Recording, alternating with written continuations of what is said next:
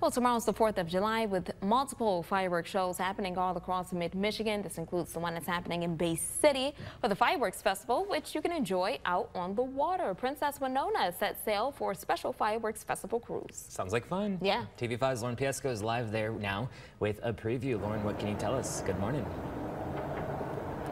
Yeah, Blake, Sierra, good morning. We are live here in Bay City aboard the Princess Wenonah. Little cloudy outside this morning, but we're looking forward to an even sunnier and warmer 4th of July here tomorrow. You can step aboard for their VIP fireworks experience, a cruise you won't want to miss. Here to tell us more, I have manager of Bay City Boat Lines, Michelle Judd. Good morning. Good morning, Lauren.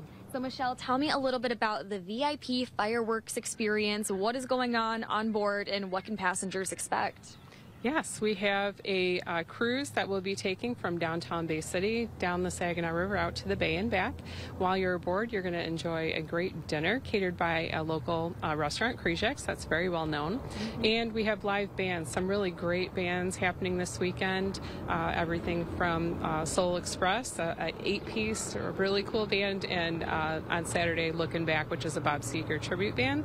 And after all of that, we're going to return back to Winona Park here and provide fireworks viewing right from downtown Bay City. And what a unique spot to watch the fireworks here from Saginaw Bay. You said you get a lot of visitors, some from out of state, some international. What has that feedback been like over the years, this 4th of July cruise?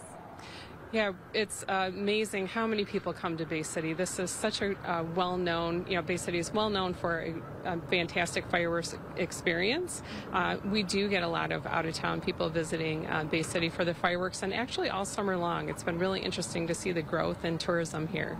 Definitely. And we've got Captain Todd Shorkey here next to you, and you man a lot of these cruises. Besides the fireworks experience, we've got history tours, riverboat cruises, there's rockin' cruises, some carefree cruises if you like it a little more mellow. What has your experience been like as a captain on this boat, and what are your favorite parts of guiding these cruises? It's just a very rewarding experience. Getting to meet everybody and talk to everybody and hearing their stories and why they're here, and the fact that they're having a good time, enjoying their time on the river and seeing the sights, it's very rewarding for me to make people happy like that, to have them out here and see the sights. So definitely in a beautiful location we're at too. What are some of your favorite sights to point out to people along the way? Everything along the river is a unique view. The tour of the USS Edson, when we go by there, we slow down and stop to let them see it. The wildlife along the river, and then that turn when we get out there and you can see the Saginaw Bay and all the beaches and everything out there. So very, very nice.